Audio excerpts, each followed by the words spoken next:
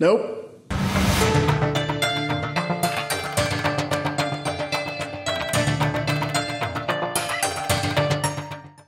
Hey guys, I'm Brian, and today we're going to simulate an in-flight fire, and I'm going to show you some different methods you can use to put the fire out if you should have one.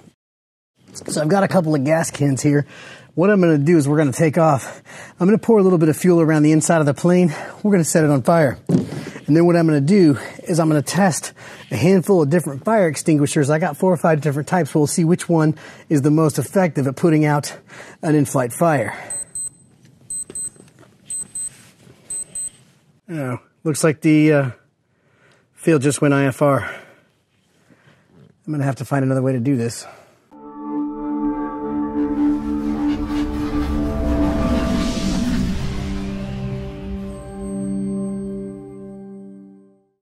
Hey guys, as I mentioned in the intro, today I'm going to be talking about in-flight fires. And as you probably know, the #1 reason for an in-flight fire is a birthday party in the back of the plane gone awry. That's right. You're flying along, everything's great, and then you have to bank to avoid hitting a duck. And then what happens? That's right. Mom drops the birthday cake all over the back of the airplane. It's not her fault. She's got an iron deficiency leading to low grip strength, and so she can't hang on to the cake. Don't get mad at Mom. But now you get 2 problems. #1, you got frosting all over the back of the plane. #2, you got an in-flight fire. Well, that's where these people come in. H3R Aviation. They make fire extinguishers for our aircraft to keep us safe when these birthday party mishaps happen.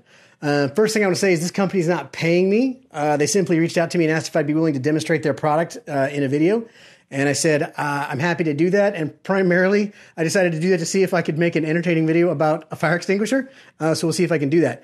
2 other companies out there that might be interested in asking me to demo their products. I would love to demonstrate like a brand new autopilot or some paint, some interior. The list is a long list. Just call me. The other thing that's important to note why we would choose this fire extinguisher over an old school one is the old fire extinguisher that spray all that dust and powder, that's got a lot of asbestos in it and it causes mesothelioma and migraines. You don't want that. This is a halon-based fire extinguisher, and specifically it's a naturally occurring organic vegan free range halon. It's picked by children with really good intentions from a naturally occurring halon spring in the Ozark Mountains. So it's good stuff, no animal testing, no artificial sweeteners. So if you spray this in your plane, the kids in the back having the party are still going to be able to drink their sodas and eat their cookies. If you use the other one, they're going to get the chemicals from that. Let's just go test the fire extinguisher. I don't know what I'm doing. All right, so what are we doing today? I'll be honest with you. This company, H3R Aviation, asked me if I'd be willing to test one of their fire extinguishers in a video. And I said, I'll agree to do it on 2 conditions. The first condition, I said it has to be an absolutely accurate, 100% perfect simulation so we know exactly how this is going to behave on a real in-flight fire. So in order to meet that requirement, what I've done is I got all these airplanes and I've soaked them in airplane fuel and I'm going to set them on fire. And then I'm going to use their fire extinguisher to try to put the aircraft fire out. And then I'm going to use a handful of these other brands of fire extinguishers that I found on Amazon, and we're going to find out which fire extinguisher actually works the best at putting out a real in-flight fire. Just so you know that this is as real as we can get, I'm going to show you what I've got here with these airplanes. So these 4 right here represent RVs because, as you know, an RV can't actually fly unless it has 2 other RVs 6 feet away from it. So, and they're also made of wood, so this could be representative of a Belanca, like a Viking or is it a Cruise Master? So these are going to be pretty good representations of any wooden airplanes or any planes that simultaneously have in-flight fires during some sort of formation flight. Now, in addition to that, I've got a V-tail here because Bonanzas are very flammable, and so we want to find out how to put out a fire in a Bonanza. And you know these are plastic, so they're sort of representative of like your diamond aircraft. And of course we have Cirrus represented. It's represented. With that out of the way, what do you say we set some stuff on fire? Fire! Fire!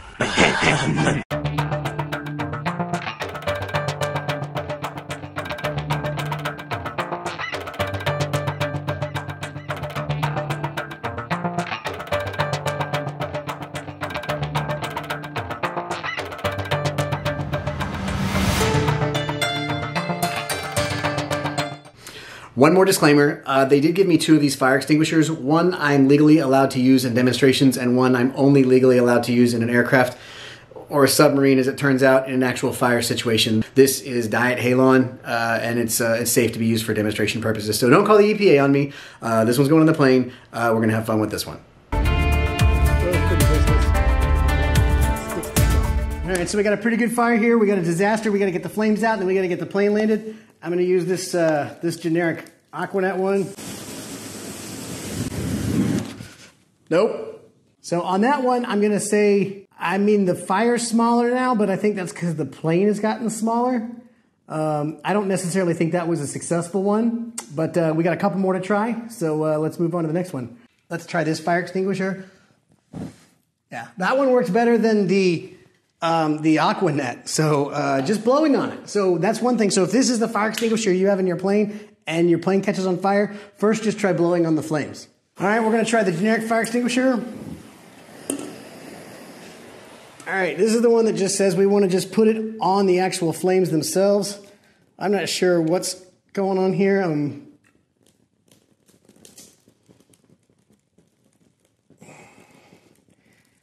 Okay, it seems like the chemical that came out of it's actually just burning. That one's, I don't know what that stuff is, but I like it. I will say this, of the two fires, this one smells the best. All right, next let's do the bonanza. You know what? I don't think I want to burn plastic in my garage.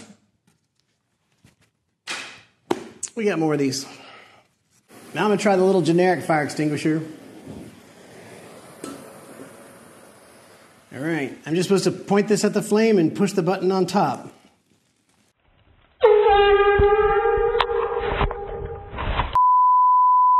Obviously that was an air horn. It turns out the chemical that comes out of the air horn is really flammable. It didn't work. It didn't work and it hurt my ears. All right, so now I guess it's time to try the real one. I don't know much about the chemical that's in here. I know this mask isn't really designed for that, but I want it to look like I take safety semi-serious. And I think this makes it look like I take safety semi-serious.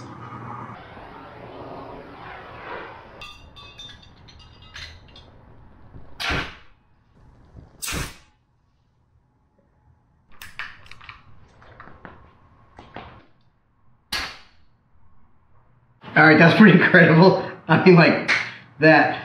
I may go put a fire in the fireplace or in my grill or something. Maybe the grill because it's outdoors, and just see what it does with a bigger fire. So let's say you fly a modern airplane like one of the newer Cirruses that has a gas burning fireplace. Let's see what it does.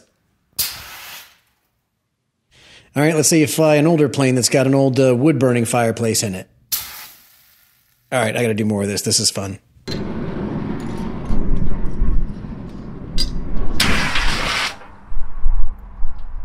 All right, so I ran out of airplanes, so now I just got a bucket full of paper and grease and fuel and just a mishmash of really fun flammable things.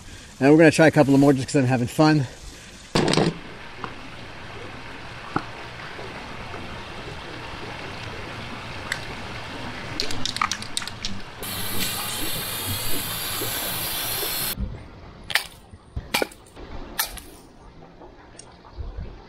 No.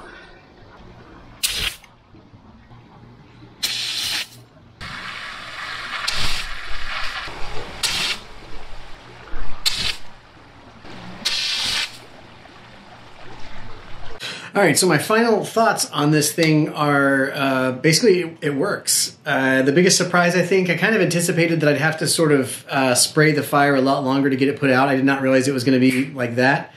I've been reading up on Halon, and there's a lot of people that say, and I thought this too, I thought Halon like removed the oxygen from the fire so it couldn't burn. Turns out you've probably seen the fire triangle where in order to have a fire, you've got to have oxygen, fuel, and a combustion source.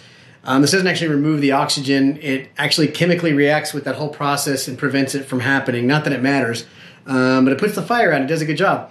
My only experience with fire extinguishers is very, very limited. When I was 13, I snuck out of my friend Ryan's house, and he found a boat in someone's driveway that had a fire extinguisher in it. And I was like, Ryan, we probably shouldn't do that. That's not a good idea.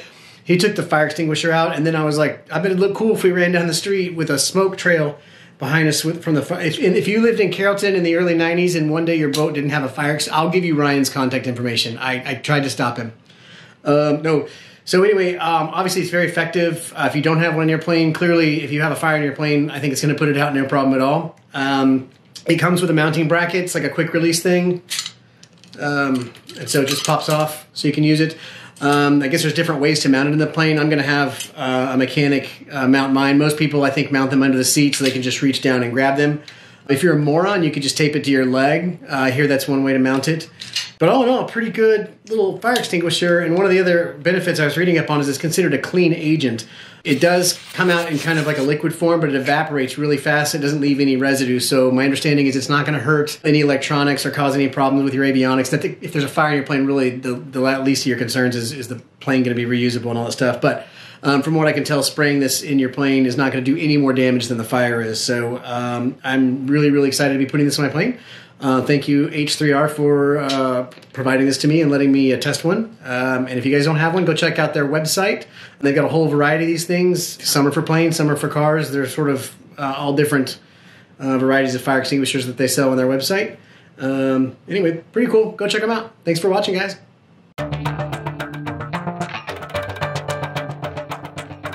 So another one of these fire extinguishers that I hadn't had a chance to test yet was this one here. It's just actually called Fire Power. It actually just says here on the side, you own a plane, you're used to throwing money at problems, give it a shot. And so I'm going to see what this does. I don't know really what that means, but I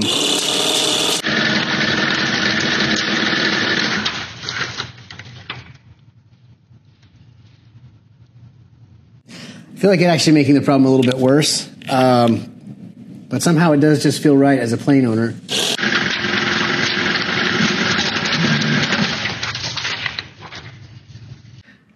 So as it turns out, my daughter has expressed interest in becoming a pilot. So today I'm giving her first lesson. Let's find out if she can handle it.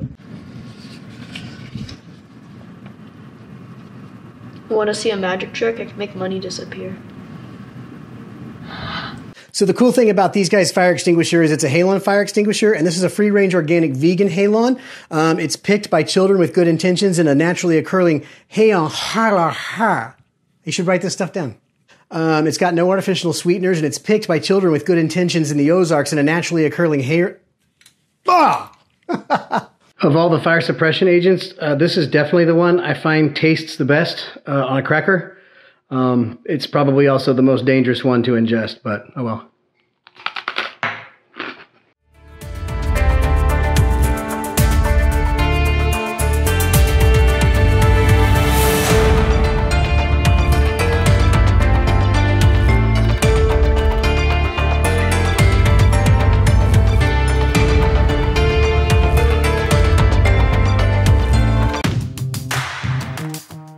Click this link to see the most recent video upload.